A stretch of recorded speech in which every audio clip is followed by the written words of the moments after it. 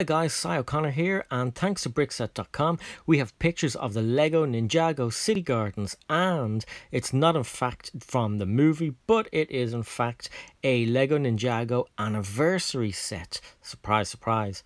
Now the pictures are from the 2021 Canadian LEGO catalogue, so they're not the greatest, but it's awesome to finally see the set. So the set comes out on January 14th for VIPs and February 1st for everybody else. It's set number 71741 and it will cost 400 Canadian dollars. I'm sure that it's going to appear on the website, the LEGO website, on January 1st, so everybody's going to be able to see it in their own currency, which is pretty cool. There's a Golden Woo minifigure and 18, yes, 18 minifigures, including the mechanic with regular arms. Now, correct me if I'm wrong, I think he's supposed to have a mechanical arm. Let me know in the comment section below if I'm right or wrong, but I think I'm right.